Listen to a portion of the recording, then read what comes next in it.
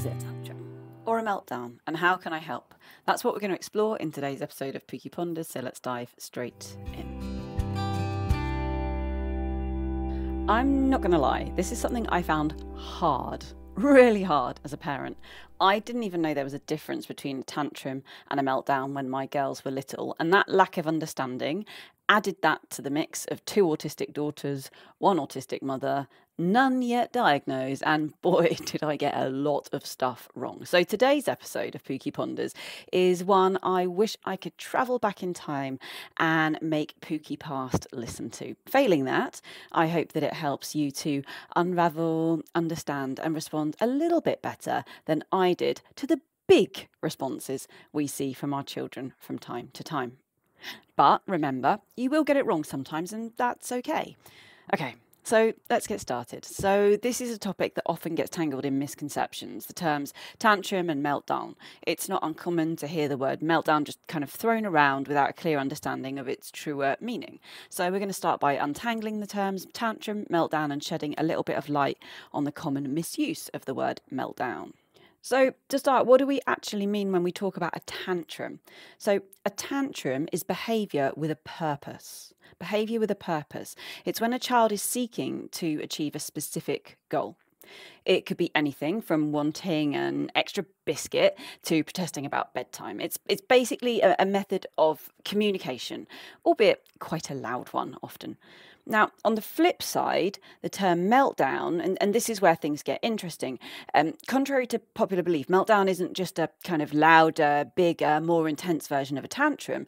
A meltdown is the result of sensory or information overload. It's overwhelm in action, basically. It's when the brain, especially for neurodivergent individuals, but not exclusively, is pushed to its limits by too much inputs. It's overloaded. That might be from the environment, from sounds, lights, or excessive verbal information. There's many things that could cause it, but it's in overload. And this is where the confusion sets in. So the term meltdown is often misused. It's thrown around casually to describe any kind of intense disruptive behaviour. You might hear someone say in the supermarket, "Oh, my child's having a meltdown," when in reality, it might be a challenging tantrum. It might be a meltdown, but the two are really different, and we're going to learn about that. So this misuse it's important because it's more than just a linguistic hiccup. The way we respond to a tantrum versus a meltdown is also completely different, and we'll learn more about that as the episode goes through. And it's really important that we apply the right approach in order to be able to effectively support the child, both in order to prevent and to manage tantrum and meltdown. So that's the really basic kind of difference. The tantrum has a purpose. It's a form of communication. The meltdown is basically my brain is overloaded. I am overwhelmed. It's all gone a bit broken. They're really different. But let's unpick that apart a little bit and explore a bit deeper. So a tantrum, I've said it's got a purpose. So what is the purpose of a tantrum? So tantrums, they're often seen just as this sort of challenging aspect of childhood, but they do serve a purpose. They're there for a reason. They happen not without cause.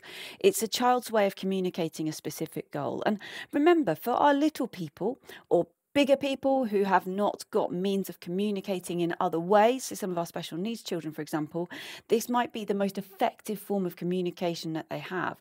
Like reinforcement may show them that people hear me when this happens. That doesn't mean that this is a calculated thing on the part of the child, but something sort of subconsciously that they register as this works.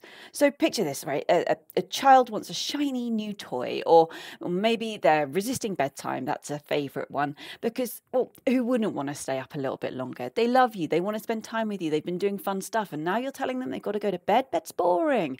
The key here is that the tantrum, the child is in control and there's a purpose behind their actions. They want the toy. They want to keep spending time with you. On the other hand, the meltdown, it's not like that. So unlike tantrums, meltdowns are not about achieving a goal, staying up later, getting the toy. They're just a result of sensory or information overload.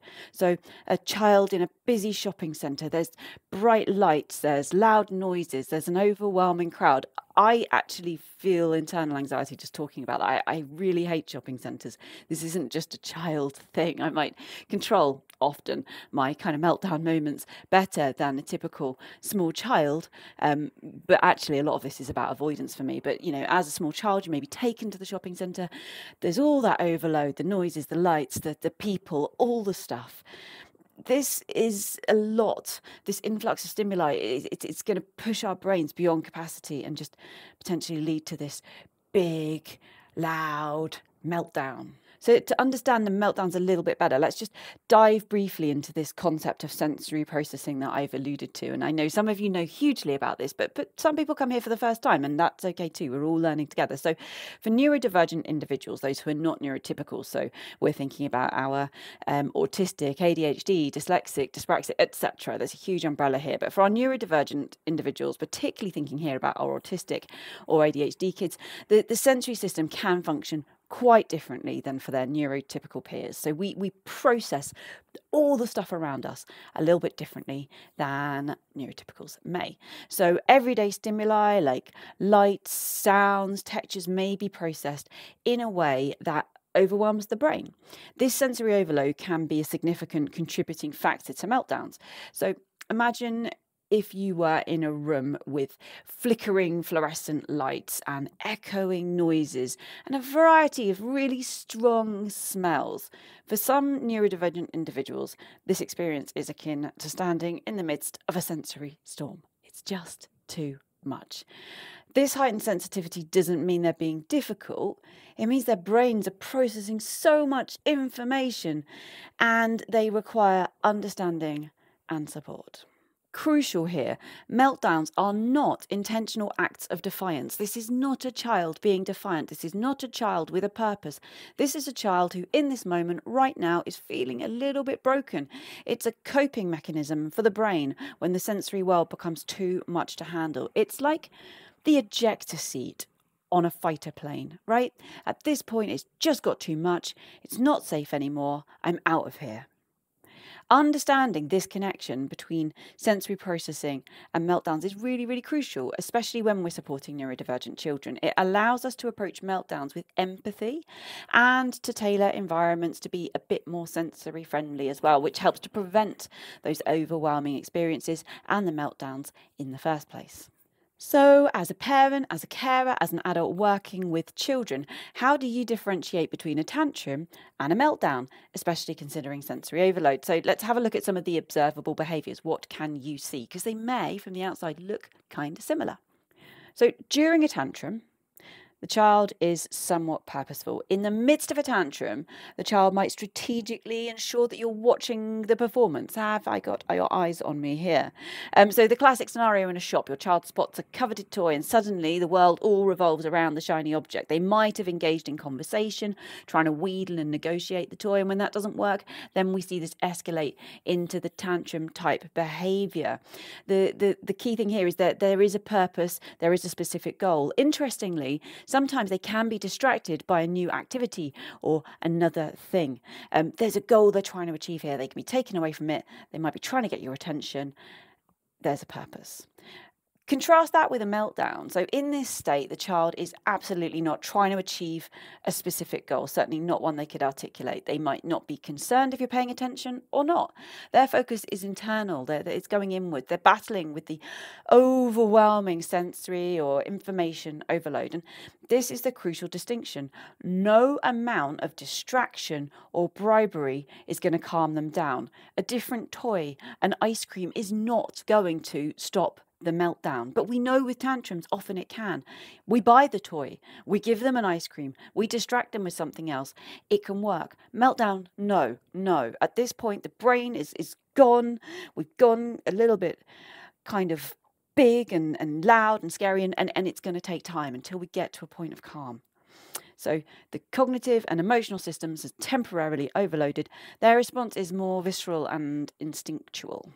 So beyond these key differences, let's just dive a little bit more into things that you might be able to see, just to give you a few more pointers here. So during a tantrum, a child might make eye contact, ensuring that you witness it. They might use words or gestures, so some form of communication to express their frustrations or their desires. So they're going to showcase some level of communication potentially.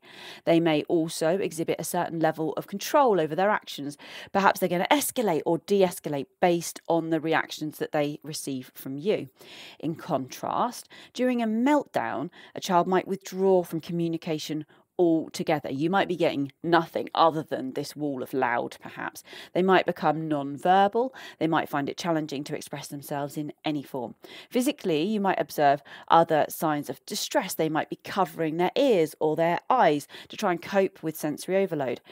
And the other difference here is that meltdowns can be really prolonged. They might be 30 minutes or more, reflecting those really, really intense struggles that are going on inside. So these nuanced behaviours that we've been talking about here, they offer a little bit of insight into the child's emotional and sensory state, and they allow the adults working with or caring for children to tailor our responses accordingly. Is it meltdown? Is it tantrum? How should I respond? We're going to think about this next as we explore some different communication strategies that we might use in a tantrum versus a meltdown.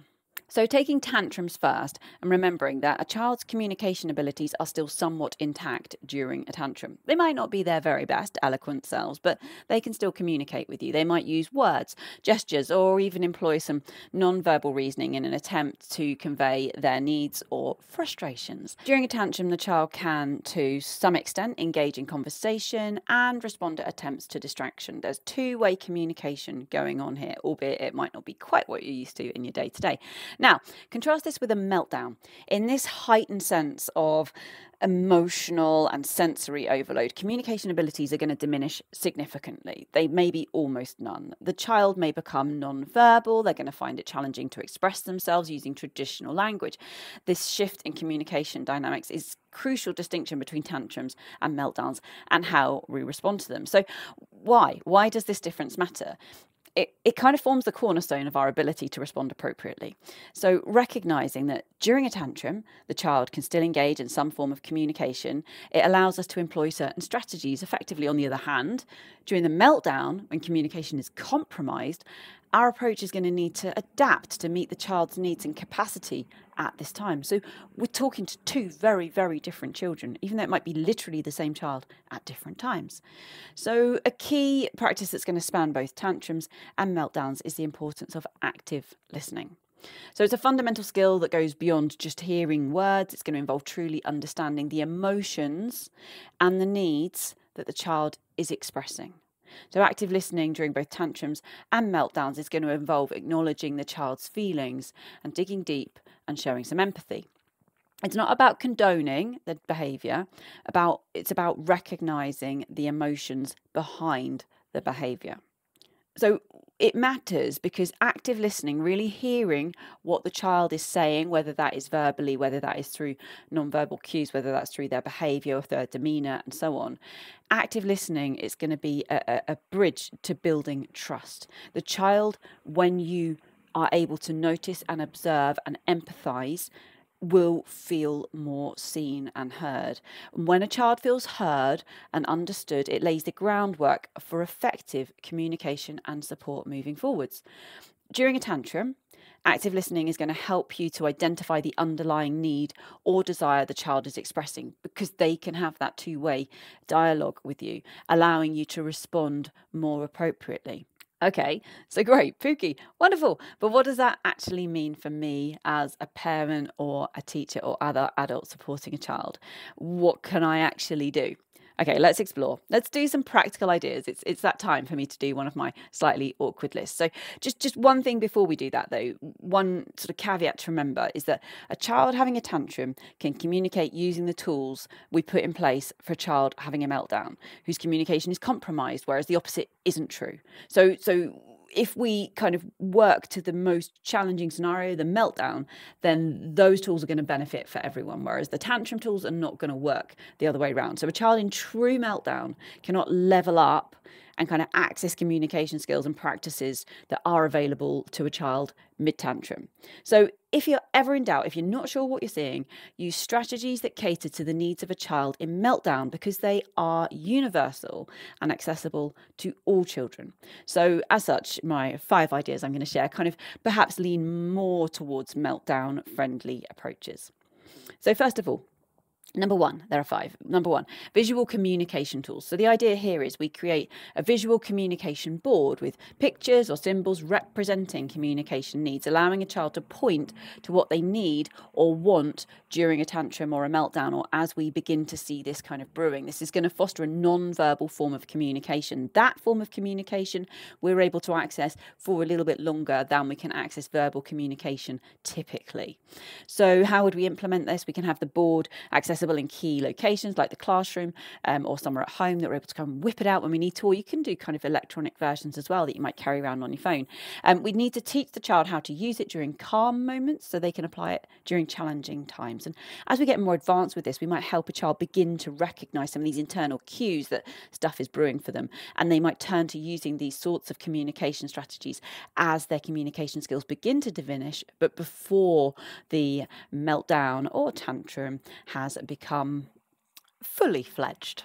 Number 2, simple gesture codes. So the idea here, we develop a set of simple gestures or signs that a child can use to signal their emotional state. So for example, rubbing their temples might indicate stress, providing a non-verbal cue during meltdowns. Again, these non-verbal cues are really crucial here. So we do this by introducing the gestures during moments of calm, when the child has their thinking, problem solving, speaking brain online, so we can communicate with them, so we can establish a really clear communication of what these signs, these signals might mean.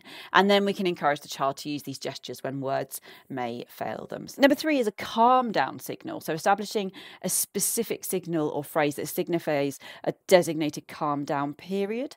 So this can be especially helpful during meltdowns, offering a non-verbal agreement for a brief break from whatever it is that's overwhelming the situation, what's going on. We can practice that calm down signal again during times of low stress, ensuring the child associates it with a safe and supportive space. This is essentially a way of agreeing ahead of time that a timeout is possible. This is how I will signal it to you. Maybe it's an actual kind of card or something like that, or maybe it's a visual signal that we do with our hands, but just agreeing something between you and the child that says, I need a timeout. Things are beginning to feel quite difficult for me right now. And then knowing where we'll go, what that might look like. This is something that happens quite a lot in schools, where a child might have a timeout card in order to relieve themselves from being in a classroom that might feel overwhelming if things begin to feel challenging. So it's kind of a version of that sort of a thing.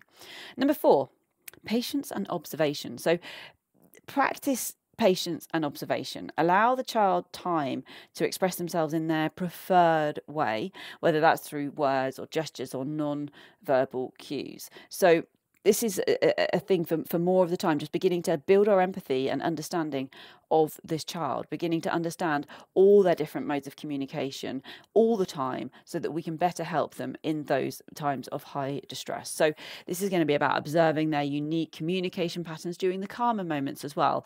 And this insight is then going to guide our responses during those more challenging episodes. So this is something we're going to kind of emphasize for children who have these moments, who we want to be able to support better, supporting them, understanding, making them feel seen and heard, and helping us to begin to speak their language during times of relative calm is going to mean we're better able to tune into what it is that they're trying to communicate or what it is that's challenging them in times of higher distress.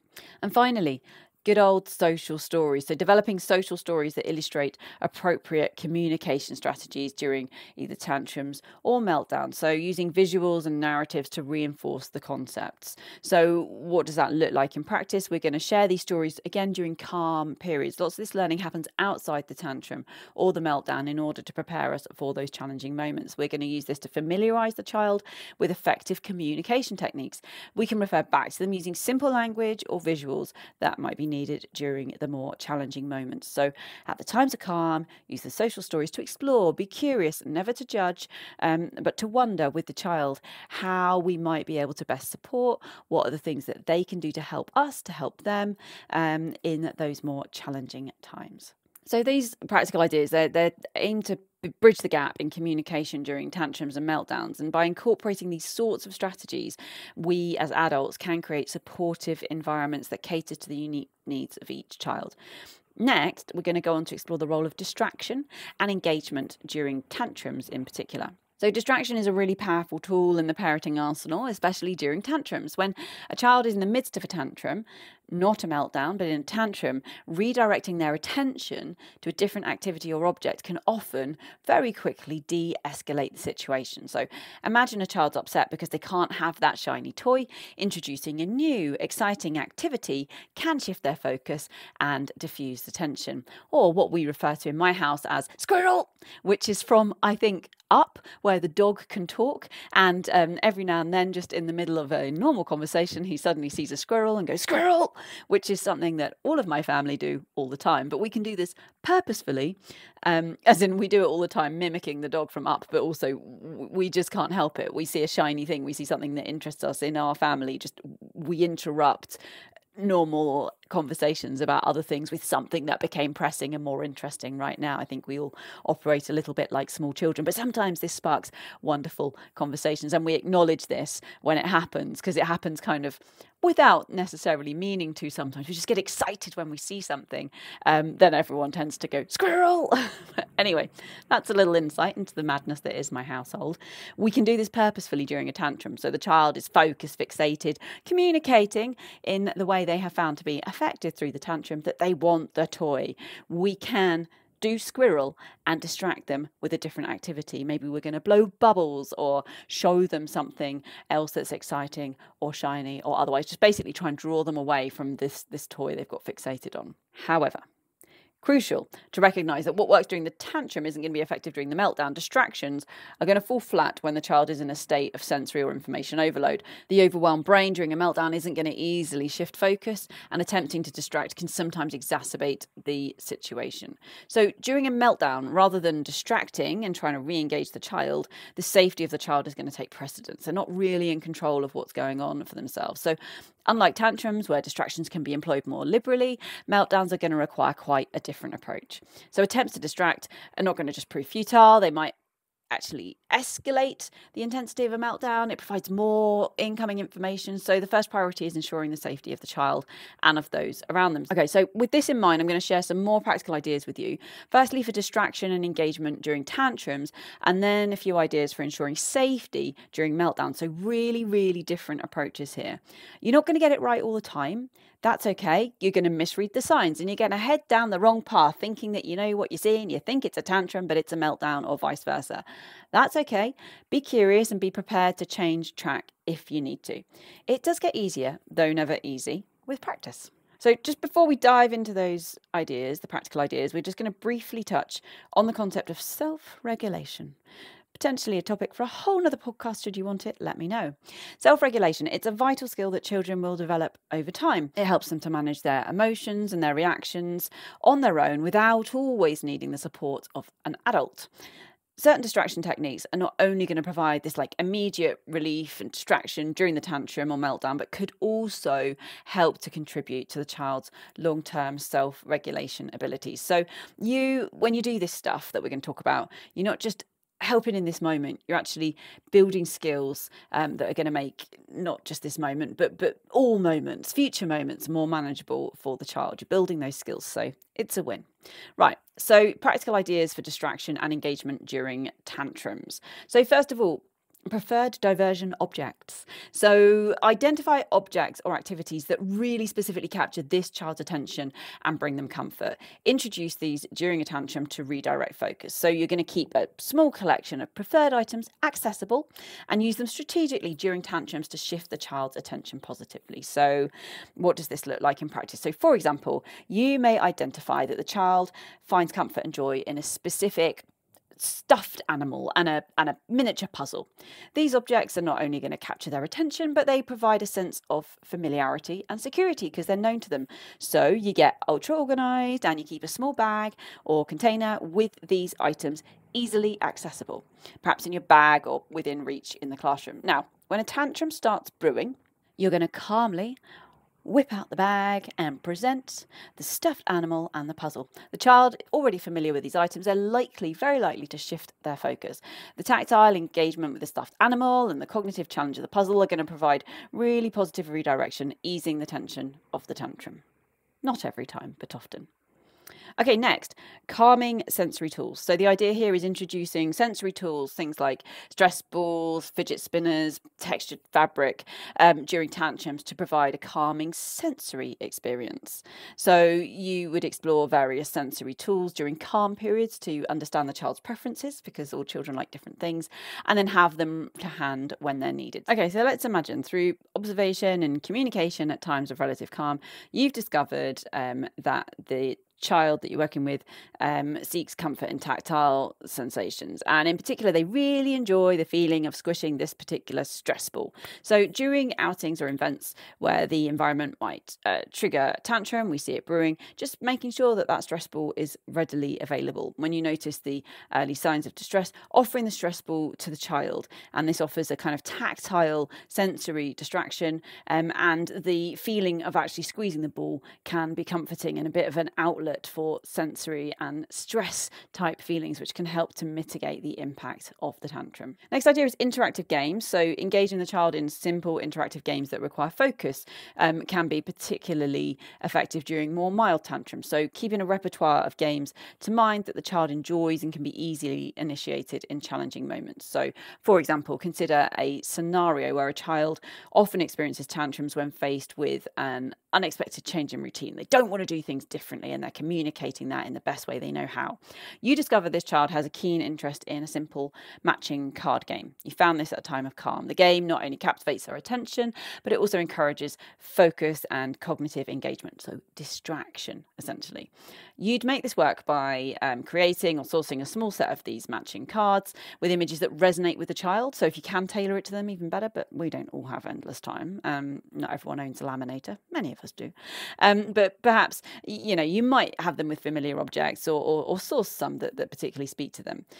Something they enjoy, that's more likely to get their attention. So keep this game in your toolkit for those challenging moments. When you sense that the child is got a bit of a mild tantrum brewing, you can introduce the matching card game. So the child's already familiar with the rules. They're likely to shift their attention to the game, channeling their energy into a more positive and enjoyable activity. So the act of matching cards becomes a soothing and engaging diversion, helping to ease the tension of the tantrum. So in particular here in my family, this game would be Dobble. Dobble is a matching game that comes in a small travel-friendly tin, which is great. And you can get various versions of Dobble.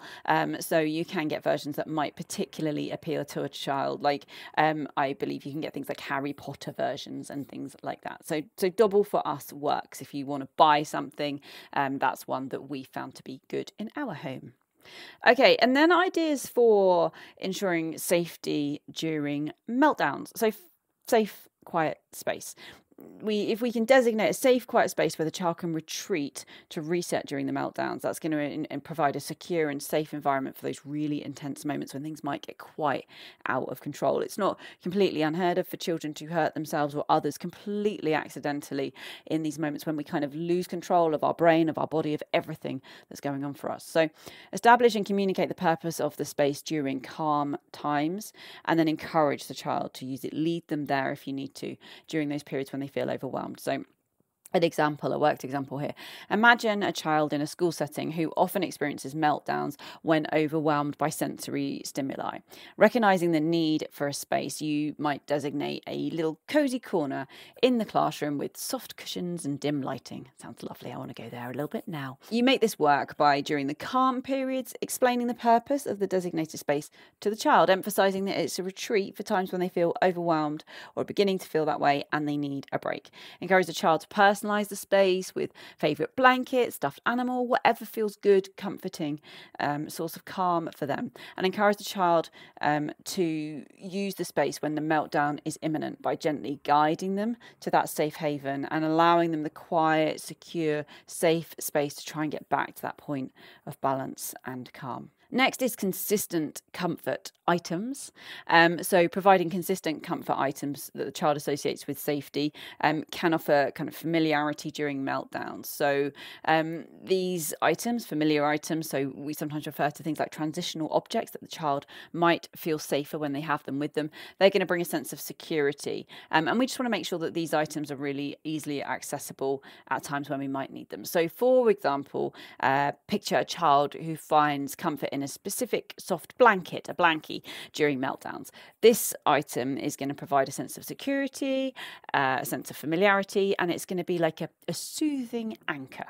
So we're going to make this work by exploring the use of blanket during calm periods, discussing its role as a source of comfort with the child. We can have these discussions with the child at times of calm. And then ensuring that the child has got easy access to it, whether that's in their classroom or at home or on outings, when a meltdown occurs. And the blanket then becomes this tangible way to provide reassurance and emotional support. The great thing about the blanket, it is a transitional object. It can move between places and people. For some children, a person can offer this kind of support, and that's amazing, that ability to co-regulate. But we can't always take that person with us everywhere. But the blanket, we can take the blanket. And then the kind of final idea here in terms of keeping our children kind of safe and secure during meltdowns is calm reassurance. So offering calm reassurance during our meltdowns without overwhelming the child. So using a soothing tone and really simple phrases, remembering that their ability to communicate both directions is going to be quite impaired here. So practicing gentle reassurance during calm periods is going to establish trust, using a soothing tone and working out what phrases work particularly well for the child. We can then use those in the meltdown moments. So make it work by practicing using soft and soothing tone during moments of calm interaction, establishing a verbal cue such as saying, "You're safe, I'm here for you," during non-stressful times. Explore this, practice it. You practice saying it. What works for you? Does it sound good to the child? Does it make them feel safe? And then when a meltdown occurs, you're going to employ this calm reassurance. You're going to use these words the child has heard before, using a tone that the child has heard before, and it's going to feel safe. It's going to feel familiar. It's going to help them to calm. This consistent, gentle approach is going to help aid that feeling of security, that feeling of safety, that feeling of being understood during these intense emotional moments, and allow the brain to begin to start to return to the point of calm. Whew, okay, so there you have it. We have done a bit of a dive into the world of tantrums and meltdowns. Hopefully you're feeling that you have a bit more of an understanding of the difference between the two and some ideas for how to engage with each of those types of behaviour, having perhaps sometimes successfully recognised the difference between the two. I really hope so.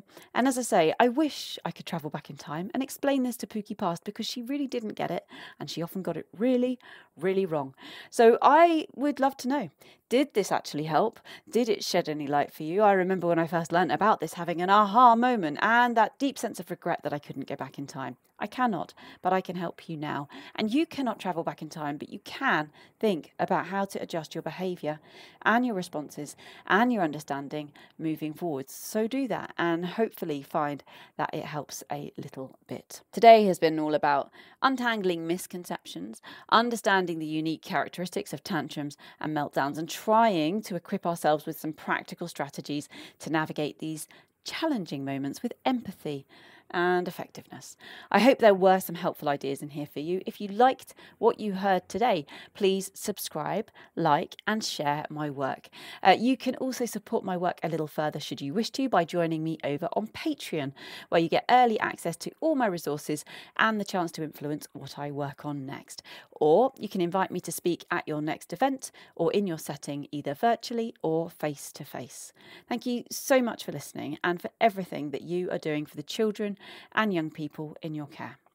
This has been Pookie Ponders with me, Pookie Knightsmith. Until next time, stay curious, stay compassionate, and keep pondering. Over and out.